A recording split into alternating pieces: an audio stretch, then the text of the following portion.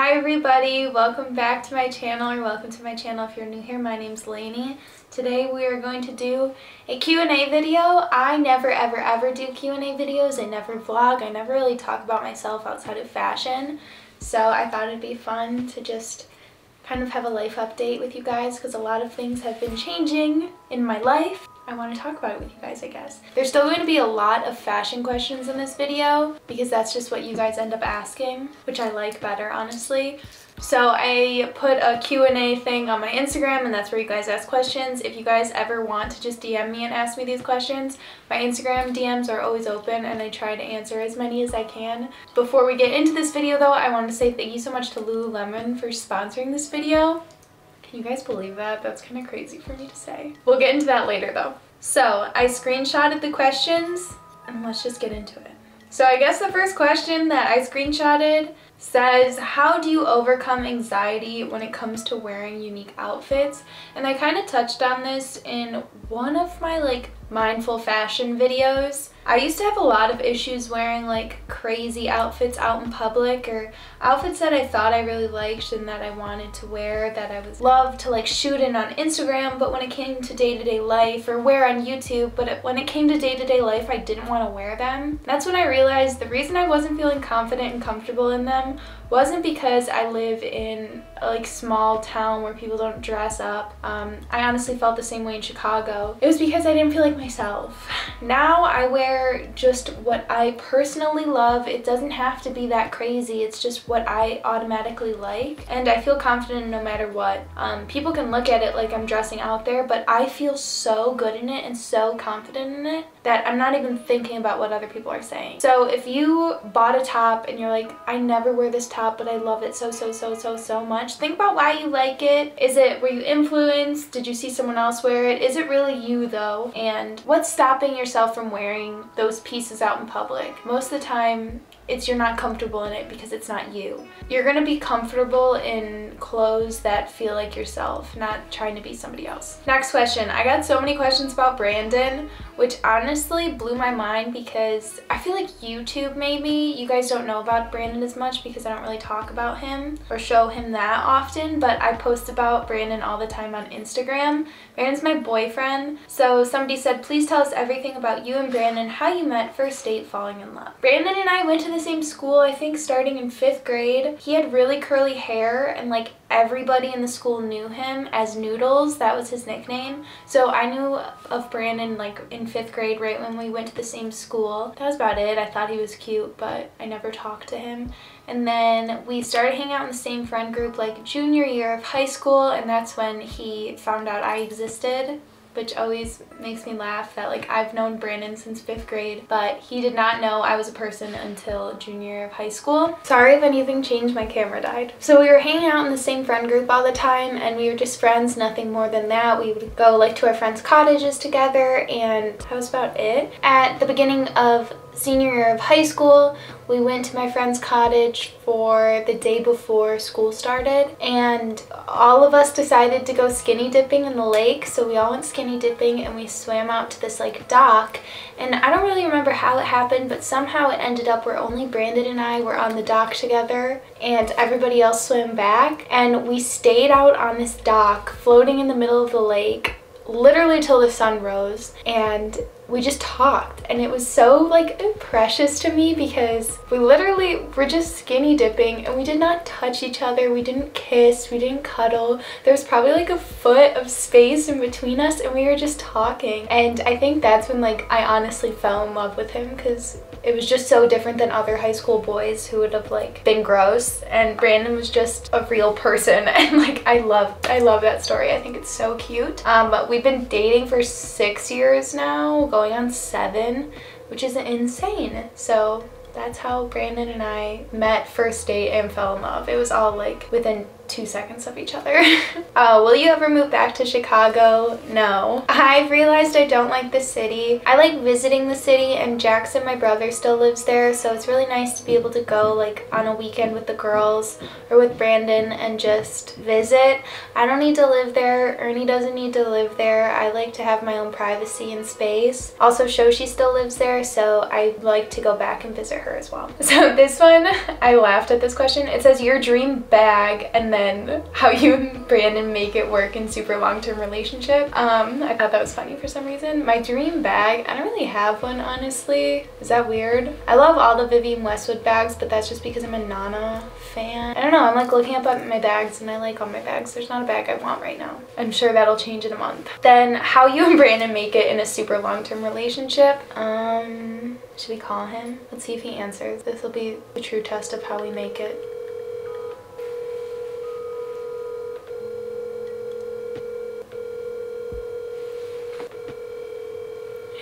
Your call has been forwarded to an automated voice messaging system. Okay, wait, that was funny. So I would say communication. We always talk to each other, always answer each other's phone calls, texts. I'm just joking. That's probably how we made it work though, is we are our own people. Everything we do doesn't have to be with each other or involving each other. The choices we make, career choices, where we live. I lived in Chicago for a year without Brandon there. And I think that's what's so important, is being your own people, but still having respect for each other. If something is bothering either of us, we're always there to listen to each other and make changes in our relationship if needed. But I'd say the biggest thing is you have to be your own person, and you have to have your own hobbies or career or friends even. Not all your friends have to be intertwined. Don't always think of you and your partner as like a unit. You are your two own individual people, and I think that's really, really important. Brandon literally lets me, that sounds stupid, but we let each other like go out at night without us always being there, or go away for the weekend, or like I was going on these girls trips with just like Ava and drove a bus to New York, and it's like Brandon doesn't get mad about that. I know that seems like really bare minimum. I know so many girls whose boyfriends would like throw a hissy fit or like get pissed about those kind of things, and that's messed up, you guys. Next question, what's up with Toby? If you guys don't know, I have a bus, a mini bus. Hi, Ernie. If you guys didn't know, I have a mini school bus that came with the name Toby, and I was planning on like living in I was planning on living in Toby with Brandon like this whole winter, and we were going to travel around the US. My goal this winter was to not see snow, and I'm looking out my window and I see snow. So Toby only did really 2 trips, I would say. I took him all the way to New York City with my friend Ava. We literally drove through the mountain ranges and he was fine. Like, he overheated once, but I caught it in time where I let him just like chill out. I knew he was gonna overheat up and down the mountains, so it wasn't that big of a deal. And then after that, I took him back to the shop and got a lot of work done again. It was probably like a $2,000 bill after that. I don't even want to say how much money I've put into Toby altogether, because it's actually like would make me throw up. But so that $2,000 bill was after we thought like he was completely road ready. We kept like asking the shop like, is he road ready? Just make him road ready, and they said he was, and kind of to an extent he was. Before that, I took him to Hocking Hills, Ohio, which is again kind of like hilly, more hilly than Michigan, and that was for one night, so it was barely a trip. And then my boyfriend and I, Brandon and I, Toby to Muskegon, and we didn't even stay the night because it was so hot. And we didn't have solar yet, I don't think, so we couldn't have fans, and you can't run the AC at night. And then my dad and I, 3 or 4 weeks ago, we were gonna just take Toby up the side of Michigan because all the colors were changing, and we just wanted to do like that drive where you drive through all the colors. And we drove 2 hours. We were in Muskegon. Toby was fine, and then we took a break, we ate lunch, and then we left again. And about 30 minutes or an hour into the drive, I'm driving him on the expressway and I see my speedometer start going down, and I was like, what's happening? Like, Pop, what's happening? And he's looking, he's like, you gotta pull over, gotta pull over. I completely lost all power power, I guess like the engine turned off or it stalled or whatever. He was overheating, but we were on complete flatland, which made no sense. We pull over, he's not starting. Like, we open the hood of it, the oil was fine, but the windshield wiper fluid like boiled over and like exploded, and we were stuck for the night. We were stuck on the expressway. Luckily we were like 20 feet away from a rest stop, and after like sitting on the side of the expressway, the shoulder of the expressway, for like an hour and a half or 2 hours, Toby started up and we crawled to the rest stop, and then we slept there for the night, and then we got a tow truck and towed it to a shop nearby. We left it there thinking we would be back the next weekend to pick it up, and Toby is still stuck there. Toby is stuck 3 hours away from my house right now, and I haven't seen Toby in 3 weeks, and we really haven't gotten any info from the mechanic there, just that they like started to look at it not too long ago. So honestly, that whole trip was like really traumatizing because we've put so much time and effort into Toby, and everything my dad and I did, like the interior of the bus and even some mechanic things that we did, is perfect. It's what we like took him in to get fixed is what's not working. And that's what's so frustrating for us, is like we thought we were doing everything right, and we were. Like the solar panels work, the like electricity, like all of that stuff works, and then he just doesn't drive. When we bought him on Facebook Marketplace, it's clear now that the guy who sold it to us lied about everything. The speedometer on Toby does not work. It hasn't been counting miles for God knows how long, so we have no idea how many miles are on it. Honestly, what's probably going to have to happen is Toby's gonna need a new engine, and that's gonna be a ton of money, and I'm just sick of sinking money into this bus. Probably never gonna trust it, driving it anywhere like further than 4 hours where somebody can't come pick me up. My mom had to come pick me and my dad up when Toby got stuck, and if I'm in Florida with Toby and he stops working and I'm with Ernie, I can't just like hop on a plane from Florida. Like, I'd have to rent a car and drive back and then drive there. Like, I don't know, you guys. Toby is not looking so hot. Honestly, I want to sell him because I'm so fed up with it. Like, can you tell I'm getting emotional? I don't really know what we're gonna do yet. I don't think my parents want to sell him, but they also haven't been through like I'm acting like a baby. They haven't been like driving with him and having that stress of like him just stopping and not working, and you're stuck in the middle of God knows where. Luckily, it's like everything's in Toby, so we like knew he was gonna stall out at one point. I just didn't think it would be on the first trip ever where he's like done. And it's basically solidified, like I will never be able to take him to like Colorado or California or Utah or anywhere on the west side because I can't get through the mountains with him. So like, what's the point of me having a bus that I can live in to go 3 hours away from my house? That's where I'm at right now. And selling him, like, it wouldn't even be like we sell him and we're scamming the next people, because we put so much time and money into this bus. Like, whoever buys it would only have to put, and this is if we don't fix it ourselves, like a couple $1,000s into it, and he will be perfect. I'm traumatized by this bus. So that's up with Toby. I'm sorry, that was a really long time. Okay, next question. What's your workout routine? You guys ask me this all the freaking time. My workout routine is I walk Ernie, but I walk Ernie a lot. We probably walk like 4 miles a day. Maybe that doesn't seem like a lot to most people. In Chicago, it seemed like nothing, but when I'm in the suburbs, it seems like a lot because it's boring. But whenever I'm walking Ernie, I'm always wearing Lululemon. I've been wearing Lululemon since middle school when I used to dance. I would wear it to bar class when I went to that. I'd wear it to hot yoga, and now I wear it walking. I'm getting ready to take Ernie out on a walk. Is my room a disaster? And I wanted to show you the Lululemon outfit I'm wearing. So first we have this cropped crew neck. It's honestly the softest material I've ever felt in my whole life. I haven't stopped wearing it since I got it.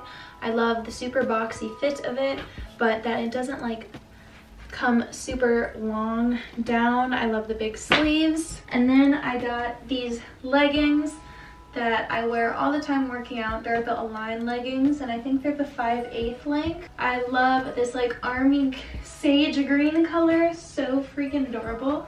Again, haven't stopped wearing them. And then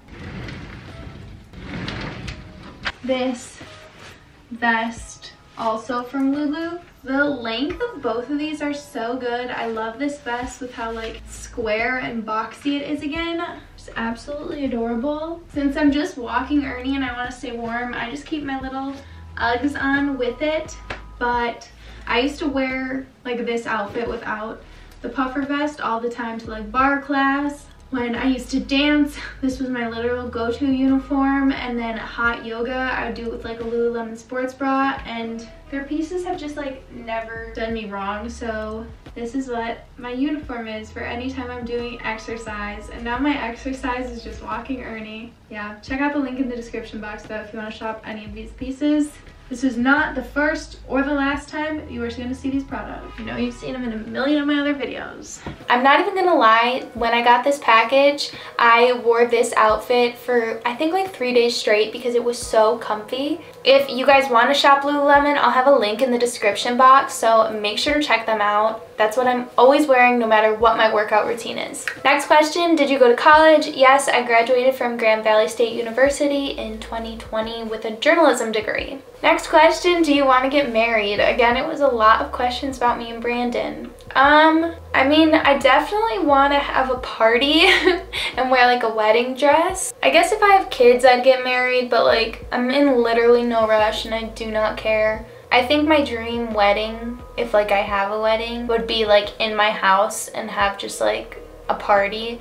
So no wedding until I have a house. Somebody said, how old are you? I never really knew. I'm 23. I turned 23 in October. Somebody asked equipment you use for YouTube. Also, any tips for someone starting out? So right now I'm using a Sony camera. I'll have it here because I can't remember. And then I have a little mic attached. I'll link all of this stuff down below because I'm not very tech savvy when it comes to this stuff. Tip for starting out, just use your phone. Do not buy a camera. It is not worth it at all. When I started YouTube, I used my phone and I told myself I wasn't going to buy a camera until like YouTube paid for it. So my first AdSense check, I went and I bought a camera. But I think if you're not making money yet on YouTube, there's literally no reason. Like, don't waste your money. Phone cameras are so good now. Tip for starting out though is think about the content you want to post, what isn't already out there.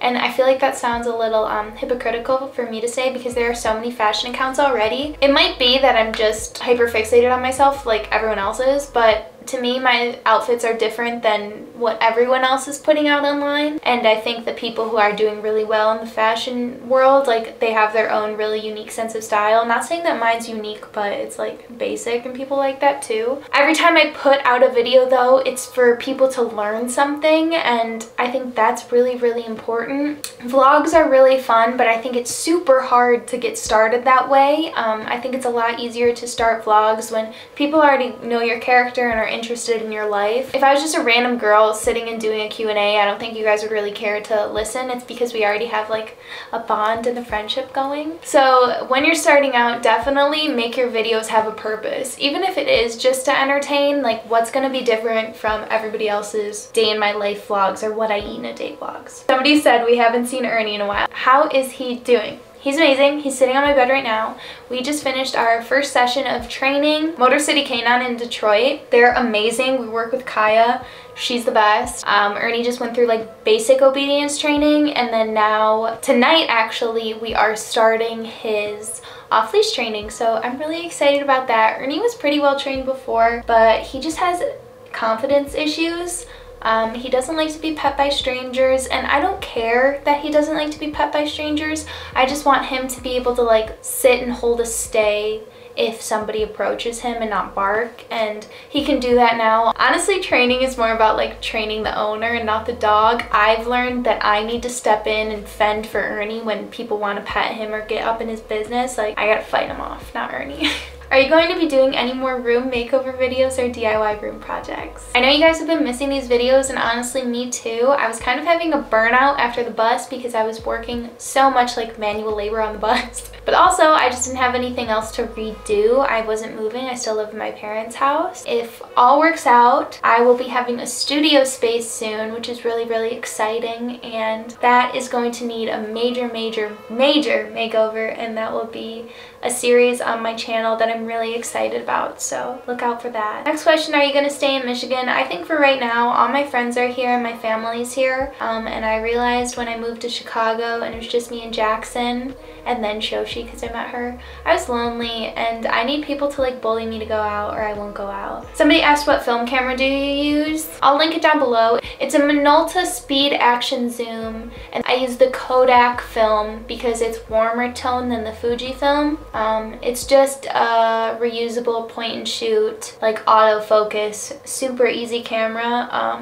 I really recommend it though. I'm in love with it, and I got it for like 40 bucks on eBay, and then I thrifted the second one. I have two now because I'm crazy. Somebody asked, are you getting more tattoos? And I got a lot of questions about the stories behind my tattoos. I'm sure I will get more. I don't think my dad wants to hear about, but I'm sure I will. I just don't have any in mind right now. I have, well, should I go in order? I have this little flame tattoo that my dad drew. I had really bad like anxiety when I was in like 1st, 2nd, 3rd, 4th grade, and I never wanted to go to school.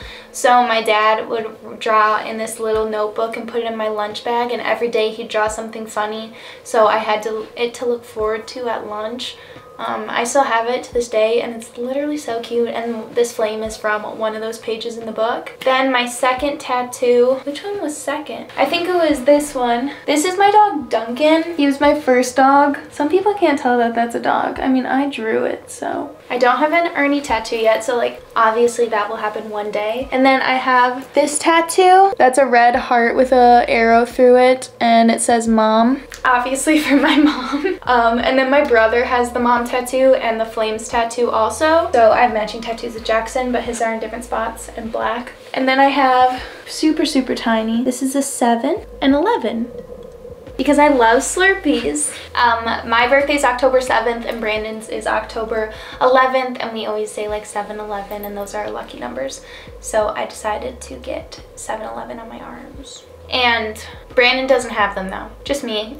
So not really matching, but that's okay. I don't need him to match me. He has tattoos already for me and for Duncan. No Ernie ones yet, but I feel like that'd be really fun. Maybe in Vlogmas I'll have Brandon go through all his tattoos. He's got really goofy ones. He's got a milk jug on his belly. He has a Lego guy in a hot dog costume. He has funny tattoos. So maybe I can get him to do that for you guys. Someone asked, have you ever considered getting anything done? And I think they made like cosmetic stuff. I got my eyebrows microbladed like 3 years ago, and I liked it. It was just from being really insecure though, so I don't really care anymore about that kind of stuff. I've like just been a lot more confident since then, so I don't think I'd ever get anything else done. I just do not care. And that's all the questions I'm gonna answer today because I feel like that was a lot. I hope you guys just have a better understanding of me and all that kind of stuff. I actually had fun doing this because normally I struggle a lot talking about myself, but I made myself drink a lot of coffee before, so I'd want to chit chat with you guys. Thank you so much for watching this video though. Thank you again to Lululemon for sponsoring this video. I'm going to have the links to everything I wore from Lululemon in the description box. Remember to check them out. Any kind of workout gear. I love you guys the absolute most. Make sure to like, comment, and subscribe if you want to, because your girl is going to try and do Vlogmas. So if you want to see more of me, you can watch that. There's going to be house hunting, Ernie training, knitting tutorials, outfits of the day. I'm going to take you on dates with me and Brandon. So hopefully more Brandon. There's going to be a lot of things. You guys are going to like it. That's it. I love you so much, and I'll see you in a few days. Bye.